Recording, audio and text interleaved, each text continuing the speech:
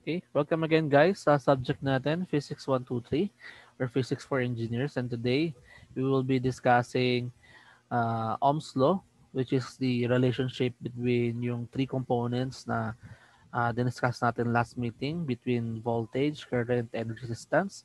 And yung series and parallel circuits on how they differ from each other. Okay, so at the end of the session, here are the things that hopefully you will be able to gather or to take home. So first one is yung enhanced understanding regarding the principles of electricity. Apply natin yung concept and theorem of electricity. Solve problems involving yung Ohm's law. Then solve problems involving series and parallel circuits. Okay? So I guess this is more on a review na lang kasi I remember I've taught this senior high last year. So may mga estudyante ako before dito sa class na to na alam ko tinuro ko na tong natuturo sa senior high itong uh, subject na to. Ngayon, sa during physics to daw, sabi ni Mr. Fernando, no? Pero syempre, babalikan natin kasi hindi naman tayo lahat same ng pinanggalingan ng school. Minsan yung ibang school, ibang curriculum ang sinusunod. So, much better we start the same phase, no? So, okay, so let's start. So, before we discuss tong electrical power, we have to go back dun sa na-discuss natin last meeting. So, last meeting, we already introduced yung current, voltage, and resistance. So, as a review, ano ang formula for current? Pag current lang pinag-uusapan, may nakaalala kaya? Pag yung current alone lang yung pinag-uusapan natin, ano yung formula ng ginagamit natin?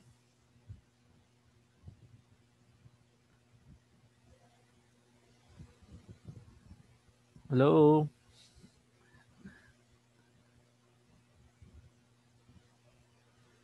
Wala nakalala. Lungkot naman. Bukod sa V over R, no? Mr. Fernando. Ayan.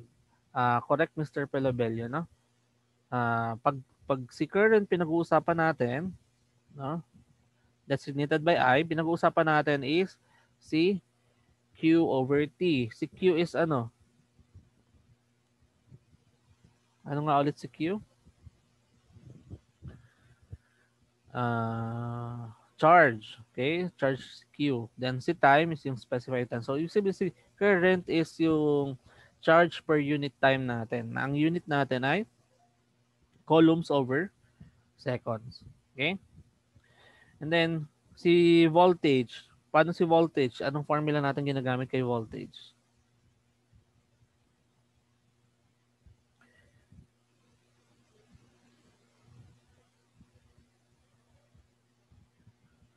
Okay? Si voltage is yung energy natin, which is W over yung charge natin.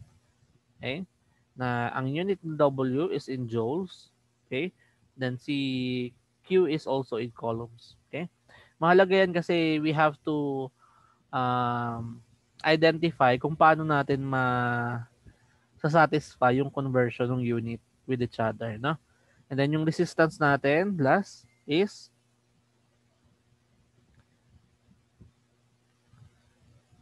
yung may ano, may rho. So rho,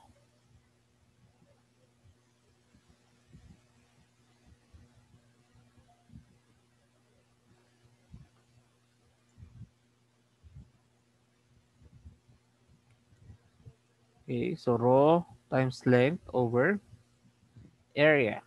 Okay?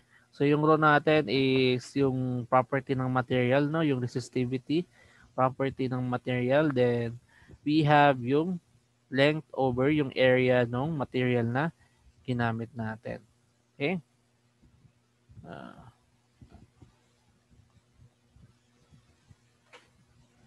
okay. So now we already tackle nga itong tatlong to. We will now go dun sa kung paano sila related with each other. Let us first start dun sa tatawag nating electrical power. Okay? So sa electrical power daw is the rate or per unit time at which electrical energy is transferred by an electrical circuit. Okay? So, yung rate ng transfer ng electrical energy. So, ang unit daw ng power is in watts, okay, denoted by the symbol W. And ito, it is named after the Scottish engineer James Watt. Ang conversion ni Watt, 1 watt daw is equals to 1 joules per second. Okay? So, yan yung equivalent ni watts.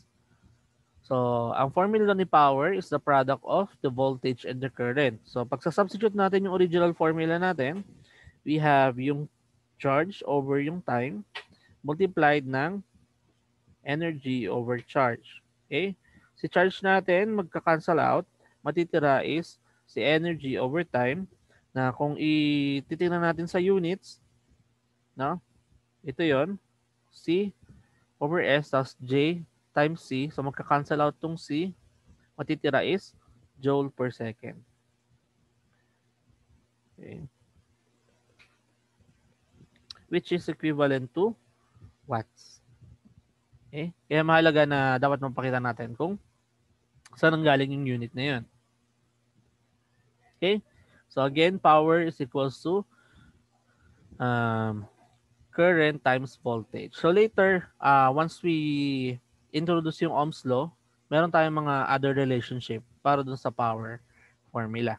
Okay? Then, ito, simple sample problems lang tayo. So, an electric heater is rated at 220 volts. So, alam natin, ito yung voltage agad. Tapos, current of 5 amperes. What is the power in watts? So, power is equals to I times A. So, 5 amperes times 220 volts. So, si 5 amperes is just equivalent to coulombs per second. Then, si 220 volts is equivalent to joules per coulomb. Okay? Cancel si coulomb. So, 5 times 220 is 1,100 watts. Okay?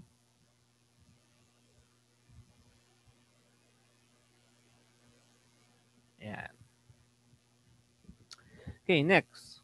Calculate the power of a bulb burning 300 joules of energy in 15 seconds. No? Pinapakalculate yung power. Pero sabi niya 300 joules. Again, si watt ay equivalent sa joules per second. Yung given natin, naka-joules, tapos may given na time. So, understanding natin na dapat, divide lang natin siya. So, 300 joules over 15 seconds. Equivalent yan sa 20 watts. Okay?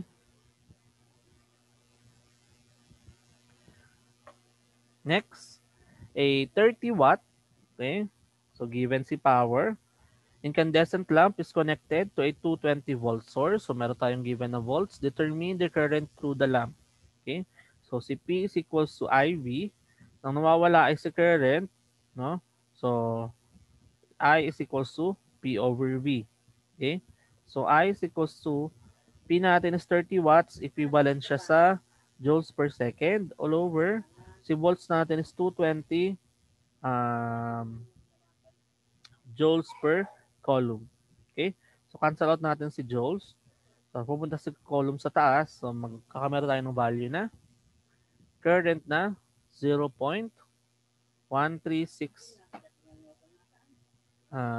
coulomb per second or 0.136 amperes. Okay? Or 0.14. Okay lang. Okay? So, yan lang yung simple application muna nung sa power natin. Question before we proceed? If wala, thumbs up na lang kung wala. Okay. So, basic pa lang naman to, no? Oh, thank you. Sa number 1, okay. Ano nakalagay ko? Okay. So, mali lang yung formula ko dito, no? Sorry. To IV. Okay. Thank you for clarifying, Mr. Dating, Mr. Yes, Mr. Dating Galing. IV tayo. Okay, next. Now we go dun sa electrical energy, yung sa formula natin ng volts na W over Q. Yung W na yon. So ito yung electrical energy na yan. Okay? So W yung representation sa kanya kasi yung letter E, kung matatandaan nyo, no? Pag E yung gagamitin para sa energy, SCE minsan designated para kay voltage, no? Kaya ang ginawa siguro ng mga ah, scientists before para to avoid confusion is to represent yung energy natin to W signifying work. Okay? Kasi sabi nga dito, energy is the capacity to do work. Okay? Kaya W na lang yung nilagay. Okay? Then si energy daw is measured in joules. Eh, ano bang equivalent ni joules? Kung ano? Kung work yan, kung matatandaan nyo, si work is equal sa force times distance. Okay? Kung si force is may unit na Newton, tapos merong si distance may unit na meter. So, ibig sabihin, ang work natin is equals to Newton meter. Or ibig sabihin, ang 1 joule ay equivalent sa 1 Newton meter. Okay? So, yan lang yung ano natin, conversion natin. Then, yung unit daw used to express yung electrical energy is commonly known as watt hour. Okay? So, watt hour. So, 1 watt hour is equals to 3,600 joules. So, yung sabihin, yung electrical energy natin is equivalent dun sa product ng power at time. Okay? So, yung calculate natin power, which is in watts, times time in hour, that will give us watt hour. Again, yung halaga to, yung 1 watt hour is equals to 3,600 joules. Okay? Then, itong formula lang to. Okay, so let's apply sa example. A certain appliance uses 350 watts. Okay, so 350 watts is power. If it is allowed to run continuously for 24 days, ito yung time niya. How many kilowatt hour of energy does it consume? Okay, so pinapa-identify is yung electrical energy. Formula natin again is power times time. Pero ang kailangang unit natin na answer is kilowatt hour. Okay, so yung power natin, 350 watts. So, okay na yan. So, yung time natin is in days, no? Kailangan convert natin into hour. So, in 1 day, there is 24 hours. Okay? So, cancel natin yung days. So, ilan na magiging value natin? So, 20, 350 times 24 times 24. We have 201,600 watt hour. Okay? Ang pinapanap is kilowatt hour. So, move lang tayo ng 3 decimal places to the left. The equivalent yan na ang W natin is 201.6 kilowatt hour. Okay? Next. A 10 HP 220 motor. So, ito is voltage. It is utilized for 2 hours. Ito ay time. How much electrical energy in kilowatt hour this is consumed? So, yung horsepower ay para sa power natin, electric power. Okay? Kung ang conversion daw ng 1 HP ay equivalent sa 746 watts. Okay. So, ko-convert lang natin. So, pinapahanap ulit is yung energy. So, power times time. So, this is equals to 10 HP. They can convert natin ng watts. So, 1 HP times 746 watts times 2 hours. So, yung magiging answer natin will be in watts, watt hour. So, 10 times 746 times 2. We have 14,920 watt hour. Then, move lang natin ng 3 decimal places to get kilowatt hour. So, 14.92 kilowatt hour. So, this is our answer. Meaning, yung given na volts is not needed to solve for the electrical energy being asked by the problem. Okay?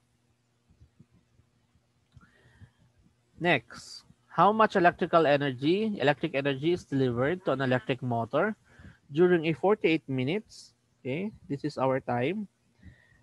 Operation from constant 220 volt. Ito yung voltage natin. If the average current, okay, is 12 amperes. If Meralco gives 1250 per kilowatt hour, ang tanatanong is how much is the energy to pay? Okay? So, dagdag tayo ng additional. Okay. So, yung given sa atin, how much electrical energy muna, no? So, electrical energy yung pinapahanap sa atin. So, kailangan natin ng W is equals to, teka. Kailangan sa electric energy. Okay? So, hindi natin is P times time. Okay? Pero yung given natin is, wala pa tayong P, no? So, kailangan natin si P. So, P is equivalent to, so, I times V. Okay? So, yung given current natin, ilan? Wait lang. Layo pala.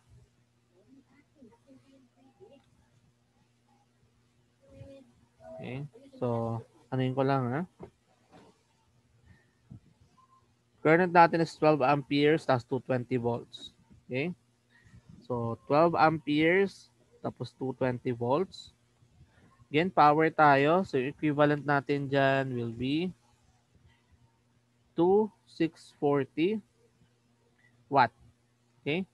Then, yung electric energy natin is P times T. Yung T natin is in minutes. So, convert natin into an hour. So, 60 minutes is 1 hour. Cancel out natin yung minutes. Yung electric energy natin will be equals to 2112 watt hour. Then, yung unit natin ng kilowatt hour is 2.112 kilowatt hour. Okay. Ito yung first answer natin. As pinapatanong kung how much, no? Yung magiging energy to pay niya. Kung ang presyo ng per kilowatt hour is 12.50. Okay? So, ang amount natin will be equals dun sa W natin times yung rate. Okay? So, 2.112 kilowatt hour. Yung rate natin is for every kilowatt hour is 12.50. Okay? So, yung amount na babayan natin, amount to pay, will be equals to 2.112 times 12.5 is 26.4 pesos. So, ito yung kababayaran natin at the end of 48 minutes. Okay? So, ibig sabihin, kung meron kayong average na kilowatt rate per kilowatt hour, malalaman nyo yung um, average na magiging konsumo ninyo sa bahay, no? Kung gusto niyo i-check, halimbawa, check niyo yung kontador ah, ng ng kuryente nyo.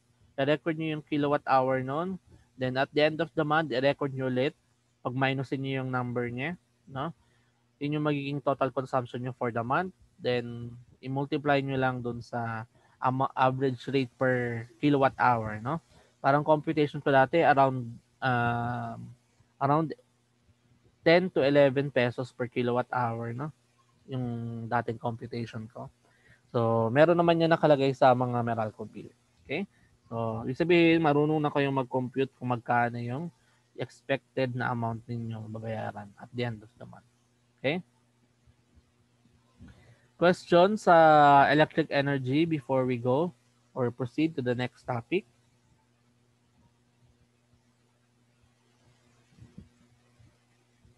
Okay. For the others, if wala, thumbs up na lang po para alam ko lang. No? Okay, thank you.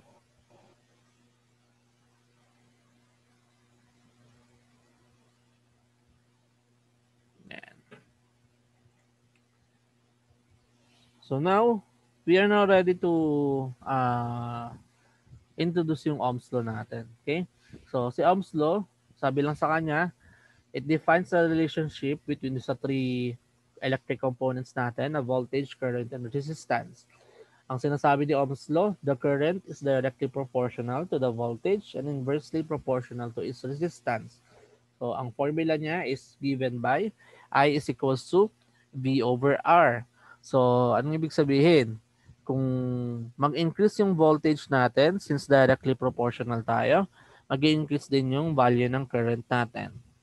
Then, kapag lumaki yung value ng resistance natin, liliit yung current natin. Which is true. Kasi di ba sabi natin sa resistance is siya yung pumipigil sa flow ng current. Kung mas malaki yung resistance, natural, mas malaki yung pumipigil dun sa flow, dun sa current, edi yung value ng current will be smaller. Okay? So, ito daw yung gamit na symbol, unit measurement and abbreviation. We already know that. So, again, ito yung sa voltage, kung kita nyo, E or V yung gamit sa kanya. Kaya hindi natin ginagamit yung E for electric energy. Okay? And then, ano mang bago dito? So, yung derivation lang. So, again, formula natin for Ohm's law is I is equals to VR. And pag change natin, pag in terms ng voltage, magiging IR or R is equals to V over I. Pero may mas madaling tandaan yan using yung Ohm's law triangle. So, pag hinahanap mo yung formula, kung alam mo yung triangle na V, I, O, R, ilalagay mo lang. Halimbawa, ang hinahanap mo si I, taktoban mo lang dito, magiging V over R. No? Basta pag nasa ilalim niya, ibig sabihin divide. No, dito, divide. Dito, multiply. Okay? Pag tinanggal mo si V, yun yung unknown mo. Ibig sabihin IR, so multiply lang tayo. Then, dito, pag si R yung hinahanap, ibig sabihin divide lang tayo ng V over I. Okay? Very straightforward. Pero I think don't need to memorize, no? Dali lang naman i-convert din or i-derive yung formula. Pero this is one way if you are more on visuals, no? Mas madali kayo makamemorize ng visuals. Ito, para matandaan nyo yung relationship ng tatlo. Okay? Yan. So, we go do sa example natin. A bulb has a resistance of 5 kilo ohms. Okay? So, we have R and a current of 3 milliamperes. What battery voltage is needed? Okay, ang wala natin ay si V. Again, ang formula natin is V is equals to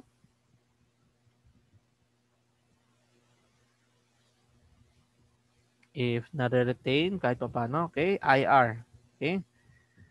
So, ang kailangan natin pag inaano natin 'yan is nasa base unit dapat tayo. So, dapat wala tayong prefixes or yung uh, sa yung prefixes sa mga units natin. So, ibig sabihin, 'di ba yung current natin is in milliampere, no? So, dapat gagawin natin siyang ampere lang. So, si milli is equivalent to negative 3 ampere. Okay? Then, si 5 kilo ohms is equivalent to 510 raised to 3 ohms. Okay? Then, ito, another relationship na kapag nakita kayo ng ampere times ohms, equivalent yan sa volts. Okay? So, multiply nyo lang directly, we will have 1.5 volts. So, ito yung answer natin for number 1. Okay? Next, a 220 volt source. Okay, ito yung volt natin. And a bulb has a resistance of 1 kilo ohms. How much current is flowing? So, I is equals to P over R. Okay, 220 volts. Again, dapat base unit. So, 1 times 10 raised to 3 ohms. Okay, so relationship natin ng unit, basta volt over ohms, that will be ampere. So 220 divided by 1000 is 0.22 amperes. Okay? So, yan yung sagot natin sa number 2. Okay? Okay, number 3, a 4.5 volts battery. Okay, so ito yung volts natin.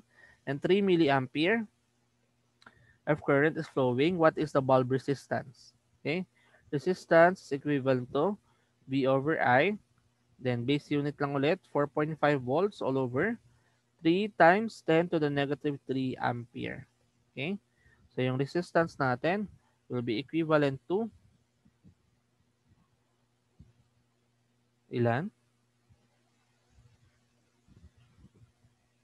Sobrang ano? 1,500 ohms lang. Okay? So, this is our answer for number 3. Okay? Kaya, pag input sa calcu, yung notation natin, no, be mindful. Okay? Okay, so, ito basically is, yun nga, sabi ko nga, simple siya, no? Na mga problem solving na more on direct substitution do sa problem natin. So, saan natin pwede gamitin yung concepts na napag-aralan natin since last week para ma-apply siya sa more complicated problem. So, we need to introduce yung two type of circuit natin. Natatawag nating series and parallel circuit. Pero before we go dito sa Ohm's Law, do you have any question for Ohm's Law?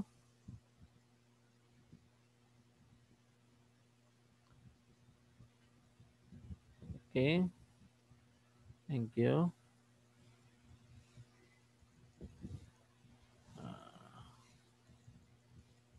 Okay.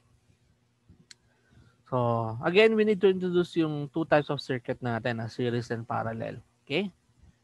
So, ano daw ba yan? So, yung series connection is like the one presented on the left side.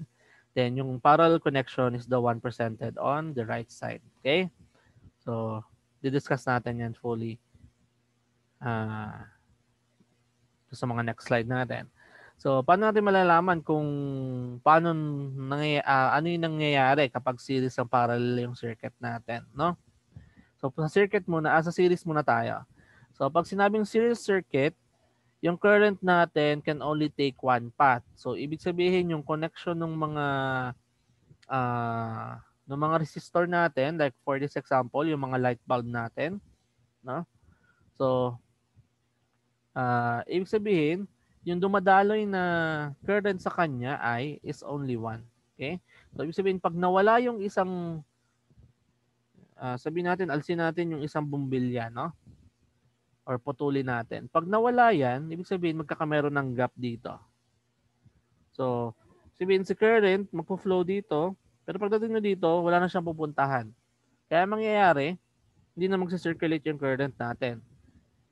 So, kung wala ng circulation ng current doon sa loob ng circuit natin, hindi na iilaw tong light bulb natin. Okay? So, yung key dito is yung amount ng current in all points dun sa circuit natin is equal. Okay? So, dito, yung current natin, bawa, di ba ito may source tayo?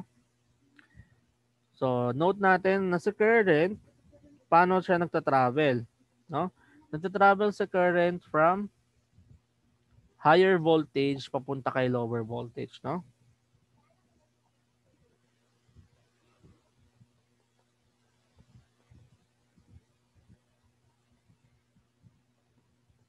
Okay. So, laging ganyan yung flow niya. So, dito, makikita natin, may given ng arrow. Yung flow nung current natin is papunta dito, no? Okay? So, ibig sabihin dito siya nag-start sa positive side ng battery natin. Kasi nga, sa current is nagpo-flow from higher voltage to lower voltage. Ngayon, di ba ito? Si battery natin, ito yung kanyang volts, total voltage. So, kung alam natin yung total resistance, no? Yung total equivalent resistance ng buong circuit natin. So, ibig sabihin, pag sa series is just the addition ng mga resistor natin. So, tawag itong R1, R2, and R3. Okay? Yung R equivalent natin yan, or tatawag natin total resistance ng given circuit, is just the summation ng mga resistance natin. Okay? So, ibig sabihin, R1 plus R2 plus R3. Okay. So may value tayo ng V ng total voltage, tapos may value tayo ng total RT. Makukuha natin yung total current na nagfo-flow dun sa buong circuit natin, which is equal sa lahat ng current natin, sa lahat ng resistor natin.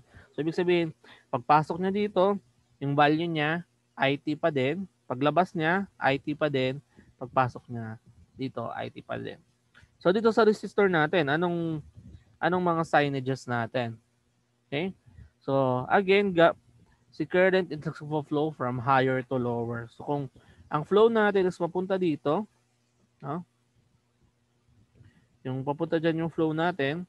So ibig sabihin, papasok siya ay sa positive, lalabas siya sa mas maliit. Papasok siya sa mas malaki, lalabas siya sa mas maliit. Papasok siya sa malaki, lalabas siya sa mas maliit. Okay? And same dito, papasok siya sa malaki, lalabas siya sa maliit. Okay? So, ganyan nagpo-flow yung mismong current natin. Then, yung representation lang ng circuit na to is the one on the right side, no? So, yung battery natin is represented by two lines, wherein yung much longer line is the positive side, then yung smaller line is yung negative. Okay? Then, itong mga zigzag, no?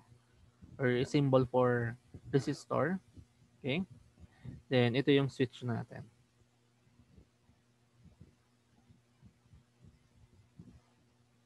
Okay? So, ito, nabanggit ko na naman yung paano i-add yung resistance in series. So, each resistance in a series circuit adds to the total circuit resistance of the circuit. Okay? So, total resistance in ohms is equals to the individual resistances. Okay?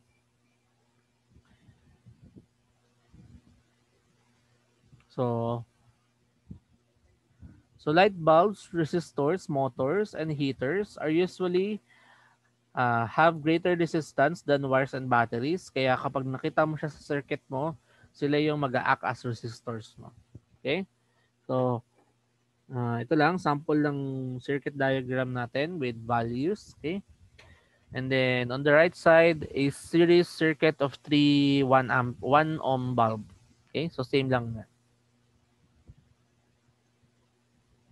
Okay, sample number 1. So, drawing ko lang to. Okay. Let's say meron tayong source, then meron tayong okay. Okay, so yan yung series natin, connected in series. Then meron tayong given na 30 volts, then pinapahanap. Yan, may 6 ohms tayo and then 4 ohms. Pinapahanap is yung lahat ng property ng circuit natin. So, yung voltage, yung current, yung power. Okay? So, lahat. So, ano yung pwede natin ma-solve dito? First hand. So, pwede natin ma-solve una is yung total resistance natin, which is equivalent dun sa, tawagin natin itong R1 and R2. So, R1 plus R2. Total resistance natin will be 10 ohms. Okay? So, kung meron na tayong total resistance, makakompute natin si total current, which is equivalent to total voltage all over total resistance equals to 30 volts all over 10 ohms. So, yung total current natin sa system natin will be equal sa 3 ampere. So, paano yung flow niya? So, yung flow natin, again, ito is yung positive natin, yung negative natin. So, sa current natin is magpo-flow ng yan, pag ganyan. No? 3 amperes. Okay? Then, papasok siya dito. Pagpasok niya kay first resistor, ano yung pwede natin makuha? Pag pumapasok ngayon, di ba, dumadalo yung current natin dun sa buong circuit natin.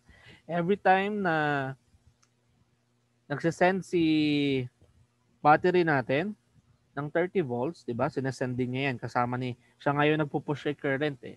Di ba? Siya yung nagpupush ng flow kay current.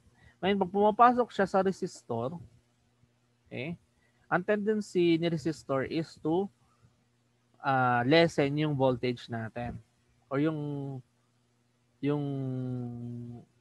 mismong value ng voltage natin. So, ibig sabihin, nagkakameron ng voltage drop pag dumadaan siya dito sa resistor natin. Okay? Then, paglabas niya, di ba to, since yung flow ng current natin is papunta dito, so kung yan yung flow ng current natin, ibig sabihin, positive to, negative to. Then, paglabas niya doon, positive to, negative to. Okay? So, yung voltage natin from 30 volts, ilan yung magiging voltage drop natin or yung mababawa sa voltahe natin. Kasi dito, sa point na to, kung versus dito sa point na to, sige, lagyan natin ng mga node, no? Okay. Dito sa tawagin tong A, B, C, D, E. Okay? Mula dito sa A, yung voltage natin dito, since wala pa naman tayong dinadaanan na battery, no? Mag-start tayo dito as value ng volts natin is change ko lang yung color. Dito is 0 volts tayo dito. Okay? Pagdaan natin doon sa battery, since meron tayong change ng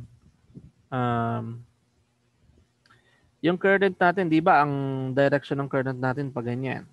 Okay? Later kasi meron tayong tatawag ng Kirchhoff's law. Okay?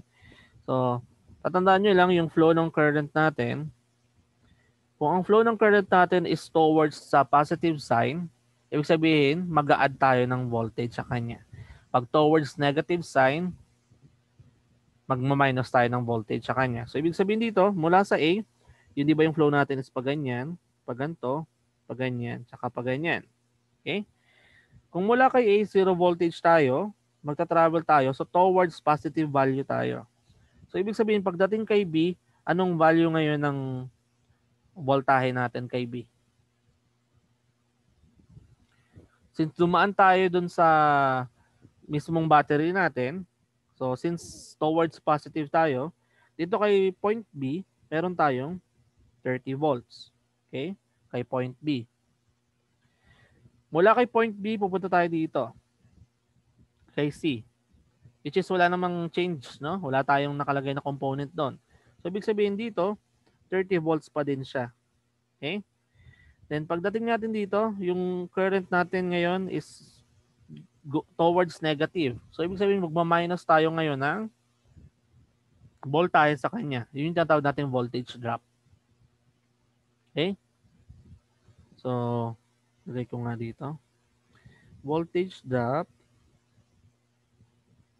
Pag yung flow of current is towards negative. Okay? Then, pag yung kabilang naman niya, voltage left,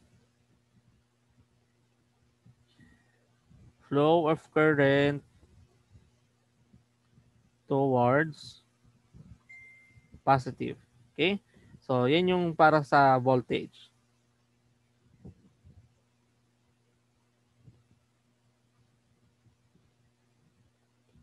Yan.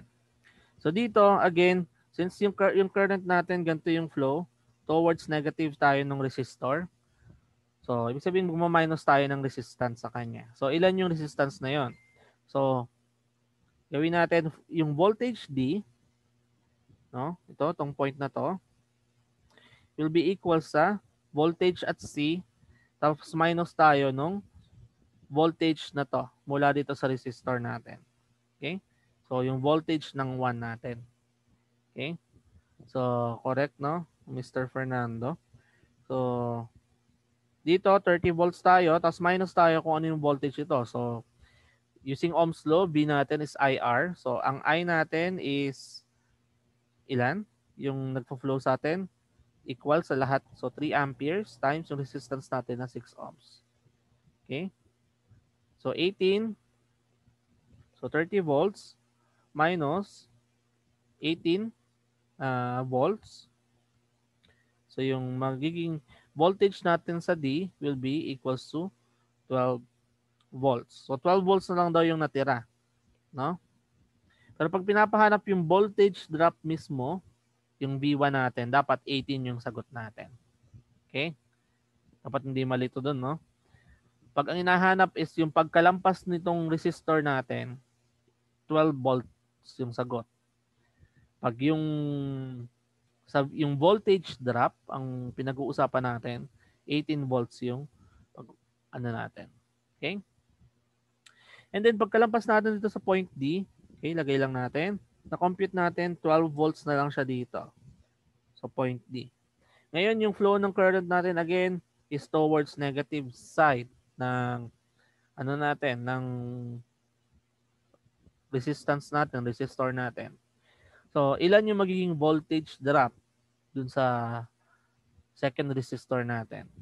Okay? Voltage drop natin, so ibig sabihin ang kailangan natin is V2, no? So I2, R2. So I2 natin is the same, 3 amperes. Then R natin is 4. Okay? So voltage drop natin at 2 is 12 volts. Okay? So pag pinapahanap yung voltage at E, so that is just VD minus V2. So 12 volts minus 12 volts. So yung voltage daw natin at E is 0 volts na. Okay? Which is tama lang kasi mula dito, pagbalik mo kay A, since wala na naman ditong another component, wala na ditong magfo-flow na wala nang resistor na dadaanan. Okay? Which is magsa-circulate na ulit sa pabalik. No? So, yan lang yung kagandaan na dapat naintindihan natin yung nangyayari dito sa circuit natin. Okay. So, yan. So, meron na tayong value nito. So, paano naman kapag power? Yung pinapanap sa atin. Ano yung total power natin? Doon sa battery natin, ilan ka ang power natin doon sa battery natin?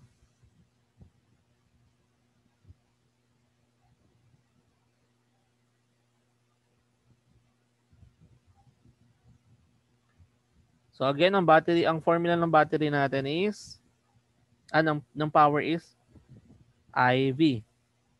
Okay? So dito, power natin IV. So ibig sabihin 3 times 30 is 90 anong unit? Watts. Okay? Sa resistance 1, ano yung power natin? So P1 natin is IV lang din. So I natin is 3 times yung V natin dito. Ano yung V natin? Dapat yung voltage drop natin. No? So yung voltage drop natin dyan is 18. So that is ilan? 3 times 18 is 54 watts. Okay? Then sa P2 natin, yung power natin sa second resistor will be 3 amperes times yung voltage drop natin at that point is 12 volts. Okay? For P2 natin is equals to 36 watts. Okay? So dito, yung summation ng power natin at each resistor is equivalent lang din dun sa total power na nagfo-flow dun sa mismong circuit natin. Okay?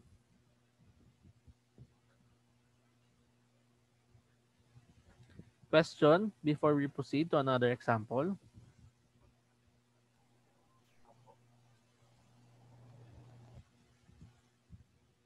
Okay? Next. Sige, drawing ko lang ulit.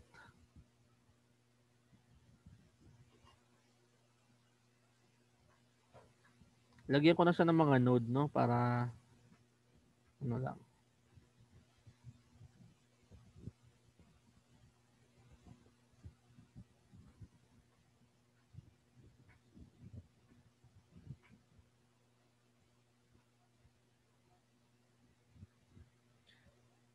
Okay, so we have 60 volts, 5 ohms, 3 ohms, and 2 ohms. Okay, so tawagin natin tong R1, R2 and R3. Then we need to solve yung lahat ng property natin. Okay? So first one, total resistance natin is ilan total resistance natin? So we have 5 plus 3 plus 2, so 10 ohms. Okay? So ano yung total current natin? Total current natin is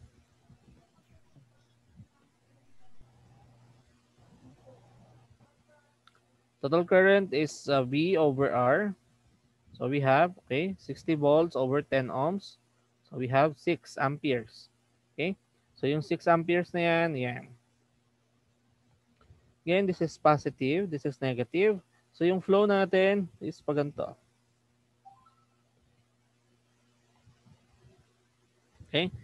So kung flow natin from positive, negative, positive, negative, positive, negative. Okay? So voltage drop natin at each resistor. So yung R1 natin, ano yung value ng R1? V1 pala, sorry.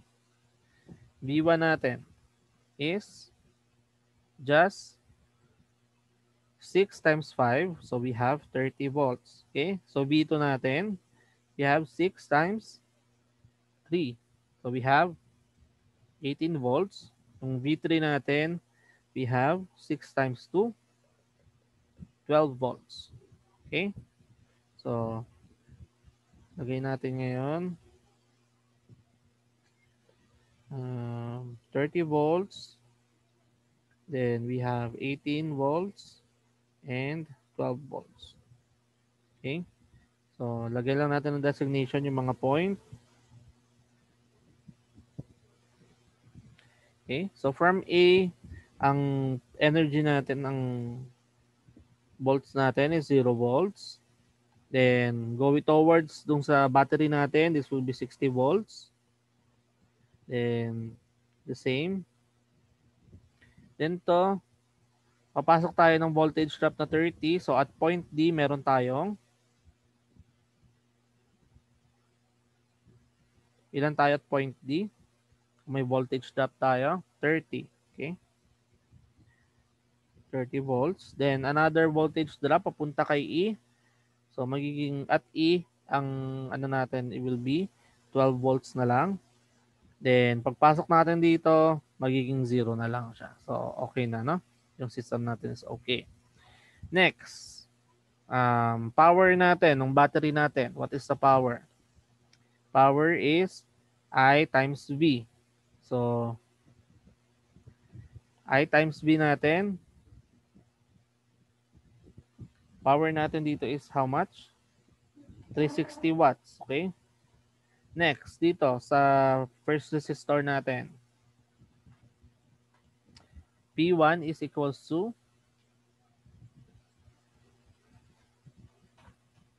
so dapat yung voltage drop tayo, no? Baka mali to, voltage drop. Ang gagamitin natin. So, 30 times 6. Okay? So, 180. P2 natin, we have 18 times 6. Okay? So, 108. Then, yung last natin is 72 watts. Okay?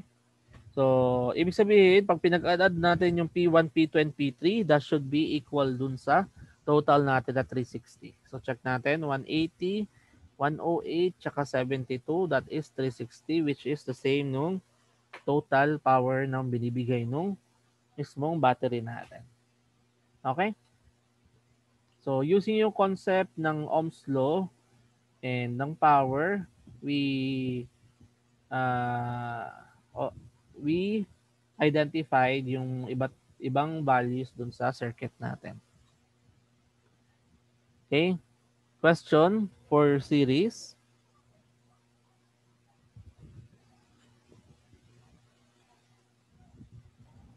Wala na po. Okay, so again, yung lagay ko lang dito, no, yung PT natin should be equals dun sa Yan. Sa summation ng power ng each resistance natin. Okay? So, yan yung para sa series circuit. Next is, yan, balikan natin si voltage. So, si voltage daw is the rate at which energy is drawn from a source at produces flow ng electricity. Okay, alam na natin yan. So, each separate resistance create voltage drop. So, yun nga in-explain ko kanina. Once the current passes through. So, as current flows along a series circuit, each type of resistor transforms some of the electrical energy into another form of energy. Okay? Then, go na tayo doon sa parallel circuit. So, in a parallel circuit, the current can take more than one path. So, ibig sabihin, hindi lang tayo one path ngayon. So, ngayon, pwede tayo mag-flow dito, pwede siyang mag-flow dito, pwede siyang mag-flow dito. So, ibig sabihin, kapag naputol o meron ng gap dito, o bawa, alisin mo yung bumbilya yung sa pangatlo, okay lang kasi magkakameron ka pa rin ng additional remaining two flows dun sa mismong system mo. Kumbaga, yung connection natin is hindi siya ah, hindi niya maapektuhan yung connection ng ibang resistor natin. Okay? Because of the presence of multiple branches, yung current natin is not the same at all points ng circuit natin. Okay? So, yung may mga node tayo, no? Yung branching point natin. So, siguro kailangan pa din i-define yung isa dun sa mga law ni Kirchhoff, no? So, next week pa naman natin i-define yun, pero kailangan natin define ngayon. Na ang sinasabi lang ni Kirchhoff current law, ang sabi niya, yung lahat ng current, no, napapasok sa isang node, dapat equal siya dun sa lahat ng current na lalabas dun sa node na yan. Okay? So, ibig sabihin niya dito, kung meron ka dito, sa example natin to, kung may 3 amperes kang papasok dito sa node na to, so dapat i-divide niya yung 3 amperes sa dalawang way. Okay? So, dito sa right side or dito pa downward. Okay? Then, yung value man nito, pagdating niya dito, i-divide niya ulit yun. Okay? Hanggang mag-meet ulit sila lahat dito to form yung circuit natin. Okay? So, ayan. So, yun nga, nakalagay Kirchhoff's current law. All the current flowing into a branch point o yung sa node natin in a circuit must flow out. Okay? So, nakita dito, from 3 amperes, pag flow nyo dito sa na yung 1 ampere bumaba, yung 2 amperes pumunta sa right side. Then, from 2 amperes, yung 1 ampere tumuloy sa right side, bumaba yung 1 ampere. Then, dito, magpo-flow na lang yung 1 ampere, mag-meet ulit yung dalawa dito sa point na to. So, again, yung mag-i-in, so may 1 ampere ka dito, may 1 ampere ka dito. So, ibig sabihin yung lalabas sa kanya magiging 2 amperes na. Okay? So, dito mag-meet ulit sila. So, 1 ampere, 2 amperes. So, yung lalabas dito will be 3 amperes. Okay? Which is, dapat 3 amperes nga kasi dito, pagdating sa connection na to, naka-series type na siya dito. Okay? So, later, or next week, meron tayong mga examples na concerning combination ng series parallel circuit. Okay? Okay, so when analyzing a parallel circuit, remember that the current always has to go somewhere. Okay? So, lagi may pupuntahan yung current natin. So, in parallel circuit, ang constant naman ngayon at across each branches is yung voltahe natin. Okay? So, because yung mga branch natin has low resistance path back to the battery. Okay? The amount of current in each branch is parallel circuit is not necessarily the same. Okay? So the resistance in each branch determines the current in that branch. Okay, so basta pag parallel circuit na tayo, yung total voltage ay equal sa voltage 1, voltage 2, voltage 3, or kung ilan man yan. Okay? So, kung sa series, current ang equal dito, voltage ang equal sa parallel. Okay? So, parallel circuit have two big advantage over series circuit. Ang isa daw is each device in a circuit sees the full battery voltage. Okay, so ibig sabihin, lahat nung halimbawa sa ilaw natin, lahat sila equal yung na re-receive na voltahe. Unlike kay series, makikita nyo, halimbawa connect kayo ng tatlong bumbilya in series, makikita nyo very dim yung light niya. Kasi nga, kada daan niya doon sa isa, binabawasan niya. So, bawas na yung mapupunta sa pangalawa. Then, pag umilaw si pangalawa, babawasan ulit niya yun. So, yung mapupunta kay pangatlo, kukonti na. So, yung ilaw natin, hindi kasing liwanag kapag nakaparallel circuit tayo.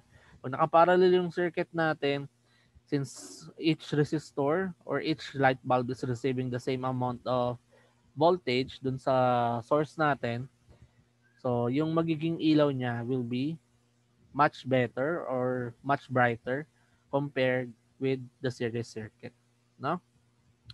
Then each device in a circuit may be turned off independently without stopping the current flowing to the other device in the circuit. Okay?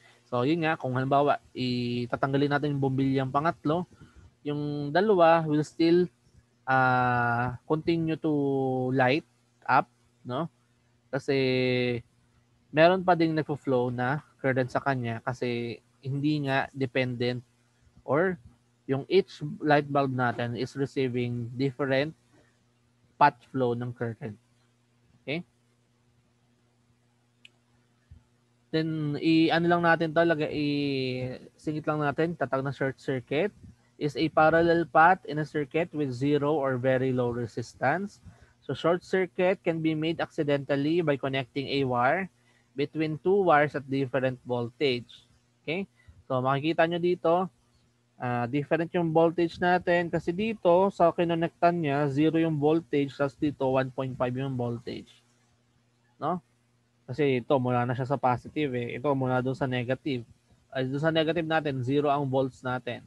So, magkakamera tayo ng short circuit talaga. Okay? So, short circuit are dangerous because they can draw huge amount of current. Okay? Kasi since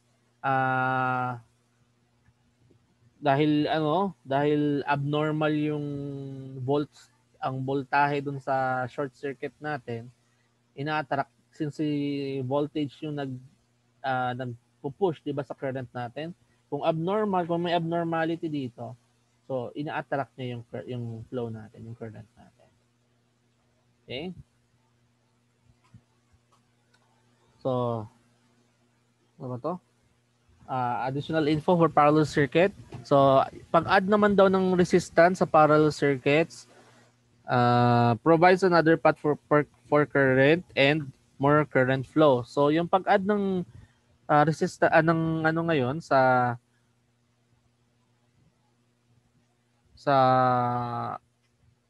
parallel circuit natin, hindi na siya the same nung sa series natin na direct na addition lang ng mga resistance natin. So later meron tayong papakita na kung paano kinukuha yung each value ng equivalent resistance nung buong parallel circuit, no? When more current flows for the same voltage, the total resistance of the circuit decreases. Okay? So this happens because every new path in parallel circuit allows more current to flow for the same voltage. Okay? So, try natin example. Okay, so let's say we have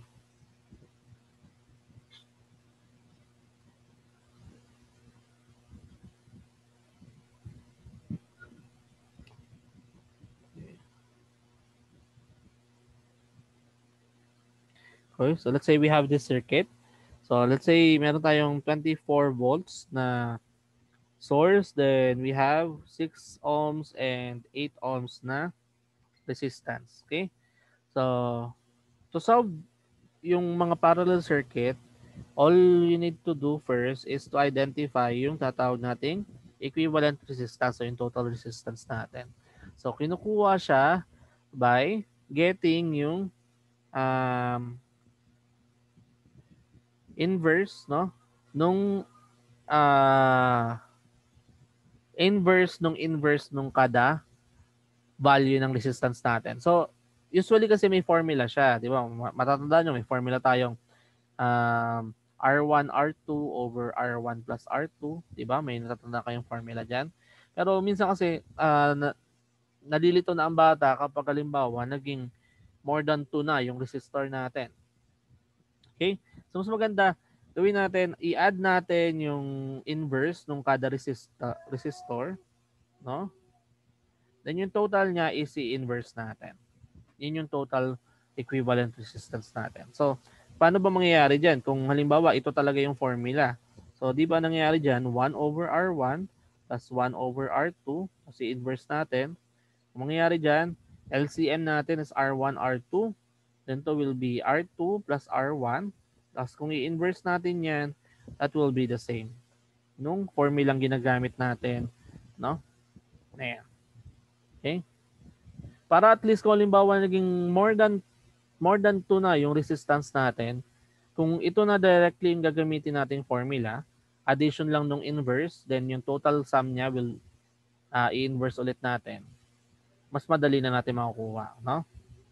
Paano yung sinasabi kong yun? So let's say, magka meron tayo ng tatlo na resistance. So ibig sabihin, ano yung equation mo ngayon yan gamit tong ganito? No? So hindi malinaw. Kung gagawin natin 1 over R1 plus 1 over R2 plus 1 over R3, okay, then inverse. So algebraically, kailangan yung loob, gugawin mo 1, R1, R2, and R3. This will be R2, R3 plus R1, R3 plus R1, R2. Tapos inverse niya. Dapat yung formula mo is R1, R2, R3 all over R2, R3 plus R1, R3 plus R1, R2. So, ito yung dapat alam mong formula. So, additional memorization na naman yan. Ay, paano kung maging 4, maging 5, maging 6? Okay? So, magiging dadami lang yung i-memorize mo. So, I suggest, para makuha yung equivalent resistance for parallel circuit, you just need to take the summation of the reciprocal of each resistance. Ito yon. Then kunin mo yung pag nakuha mo yung total sum ng resistance na yon, kunin mo ulit yung inverse niya. Okay? Malinaw tayo doon? Para ma-avoid lang natin yung pagiging dependent sa memorized na formula. Okay? So, erase ko na to, no? Okay. Erase ko na to. So, I hope, malinaw yun. Okay? So, ilan yung equivalent natin ngayon? So, patry ako sa calcu kung marunong pumundot ng inverse sa calcu. Ilan yung value niyan?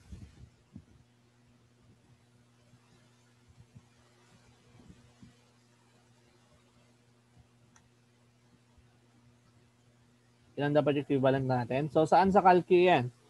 So, sa calcu, yung inverse is makikita nyo sa tabi ng sign, no? Kung ganito yung calcu. Yan, ang tabi ng sign. Yung x na kung may negative exponent, negative 1 exponent. Yun yung inverse natin. Okay? So, pwedeng gawin nyo 6 inverse plus 8 inverse. Okay? Yan. So, 6 inverse plus 8 inverse. Tapos, equal nyo lang. May makukuha kayong value. Tapos, i-inverse nyo lang ulit yung answer. Yung magiging answer is the same with the answer of Mr. Ayag and Mr. Fernando na 3.429. Okay? 3.43. So, the same. Okay. So, answer natin is 3.43 ohms. Okay? So, once na nalaman na natin yon, ang kasunod natin ngayon is laging si total current, no? So, ano yung total current natin?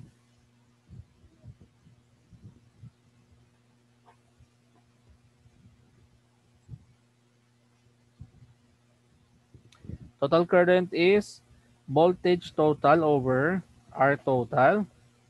So, anong value niyan? Okay, so 24 divide lang natin yung 3.43 natin. Okay, so round off na natin. So 7 amperes. Okay? So ibig sabihin 7 amperes to. Okay? So, from positive to negative. So, ito natin si total current natin papasok dito sa node na to. So, ibig sabihin, pagpasok niya dito, mag-share siya dito, mag-share siya dito. Okay? Paano natin kukunin ngayon yan? Ano yung property ng parallel circuit niya ulit? Alin ang equal? Equal is yung voltage natin, yung power source natin. So, ibig sabihin dito, meron tayong 24 volts, meron tayong 24 volts. So, kung meron tayong I, meron tayong V. Ay, kung meron tayong R, tsaka meron tayong V, makukuha natin si I1 tsaka I2. Okay? So, tawagin natin tong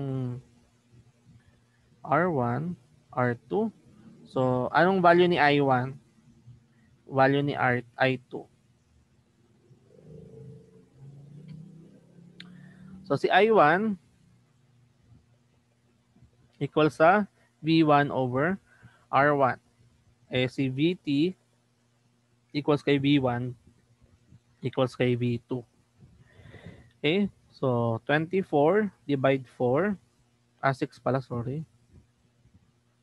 6. So, meron tayong 4, 4 amperes para kay I1. Okay? 4 amperes. Then, dito, sa kabila, I2 natin is 24 over 8 or 3 amperes. Okay?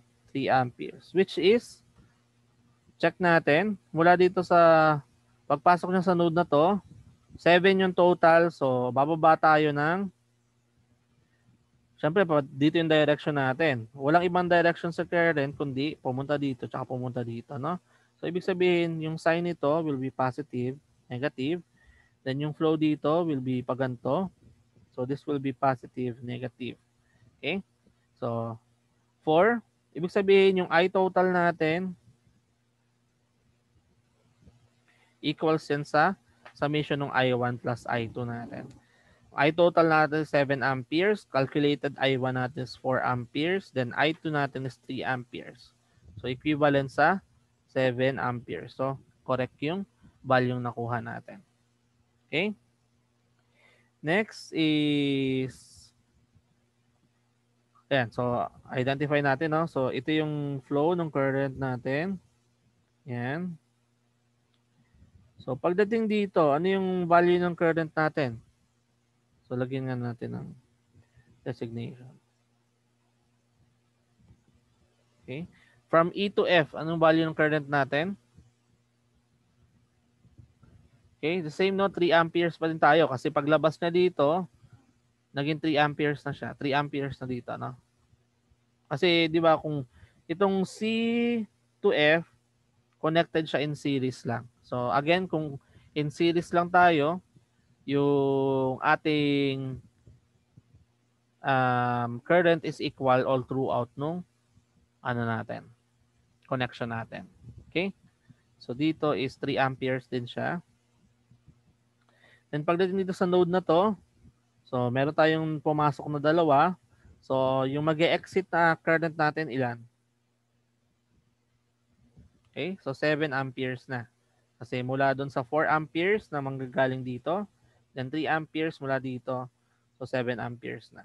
Which is correct kasi dito sa connection natin na to, no? Pag simplify natin to, in series to.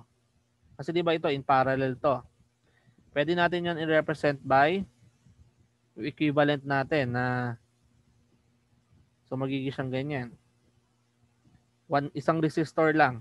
Kasi ito yung value ng R equivalent natin. So kung R equivalent natin yon, ibig sabihin in series na yung connection natin dito.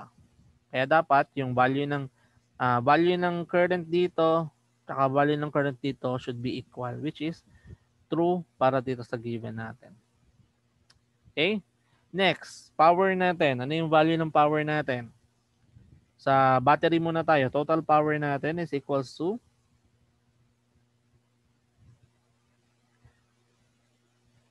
I times V lang tayo. Okay, so 168 watts. Then for R1, anong P1 natin? Since meron tayong I at B, so 4 times 24 So we have 96 watts. Sa P2, ilan? We have 3 times 24. So we have 72 watts. Pag pinag-add natin yung P1 and P2, that should be equals dun sa P total natin, which is 168 watts. Okay? So this completes our circuit. Okay? Question para sa sample number 1.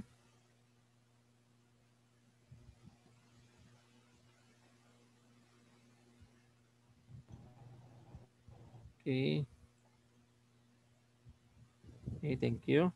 Next, example number 2. So let's say, gawin natin ngayong tatlo yung ano natin, resistor natin.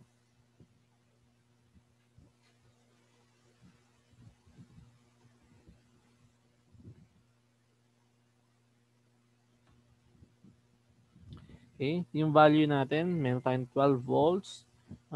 We have 2 ohms, 4 ohms, and 5 ohms. Okay, so ito yung R1 natin, R2, and R3. First question, ano yung R equivalent natin?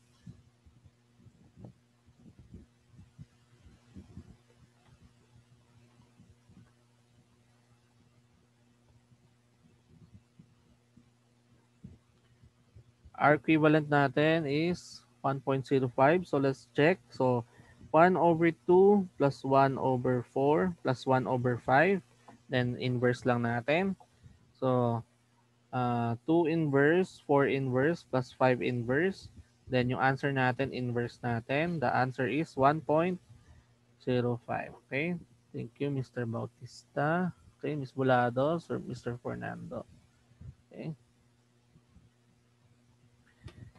Okay, next. Total current natin. Ilan?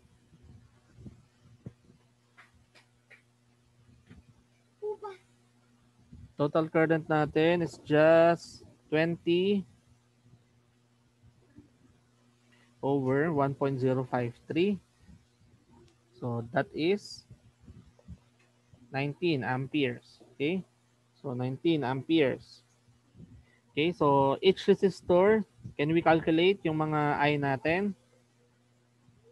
Yes, I1 natin will be equals to V over R. So this will be 10 amperes. I2 natin will be equals to 5 amperes and I3 natin will be equals to 4 amperes. Okay? So let's graph. So dito, na-calculate natin 10 amperes. Then dito is 5 amperes. Dito is 4 amperes. Okay? So ibig sabihin dito, may magpo-flow na 9 amperes. Kasi di ba 19 minus 10 may 9. And dito may magpo-flow na 4, which is tama. Okay? And dito, 4 amperes. Dito may papasok na 5, may papasok na 4.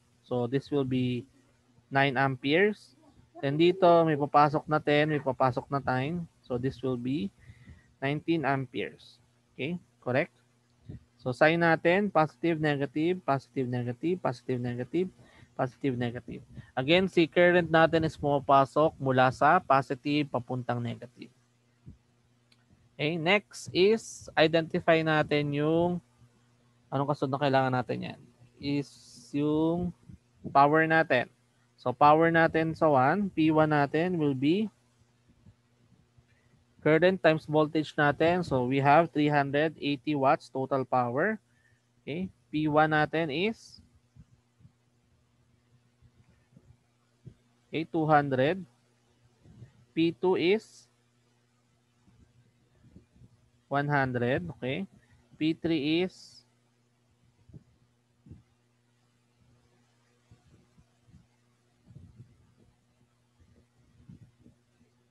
okay, 80. Okay, so by checking, dapat yung summation ng powers natin is equivalent sa total is equals to 200 plus 100 plus 80 watts. So 380 watts equals to 380 watts. Okay? So correct. Okay? So yan, kompleto na yung circuit ano natin. Okay?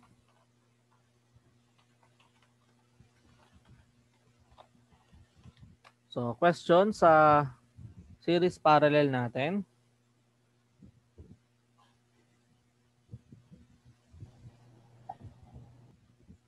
Okay? So before we end, siguro bigay ko sa inyo tong ano, as assignment to hindi naman to submit but to study, no? So actually is a sample circuit diagram na pag-aralan nyo lang kung paano siya i-solve, no? Then we will discuss next meeting. Okay?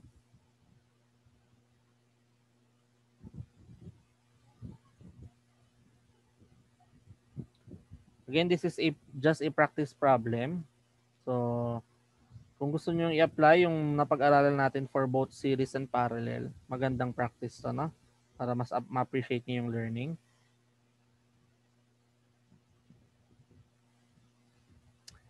Okay, so we have 60 volts. Then ito is, so ito ay 10 ohms, 5 ohms, 3 ohms, 2 ohms, then 10 ohms and 5 ohms. Okay? So ito yung una. So bali this is combination ng series and parallel.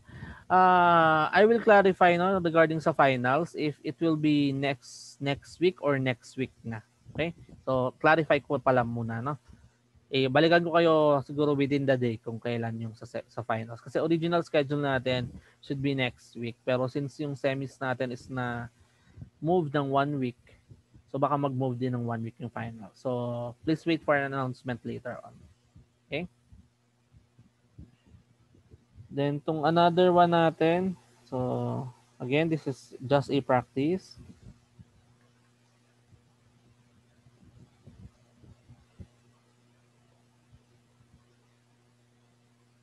Pasensyahan nyo ng drawing, no? Best in drawing talaga ako. Okay.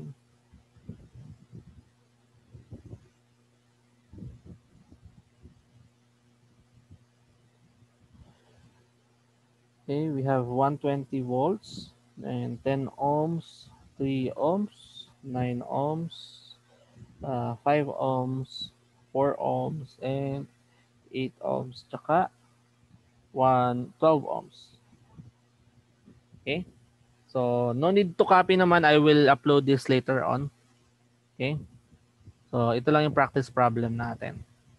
Combination ng series and parallel. And if ever ma-confirm ko yung schedule. So, it's either magawa na lang ako ng video kung halimbawa next week talaga yung exam regarding sa pag-solve nitong dalawang combination ng series parallel. Then, yan. Basta advice ko kayo. Okay? Okay, so if you don't have any more question, this ends our lecture for today. Okay? So before we go, attendance lang tayo. So start with G003.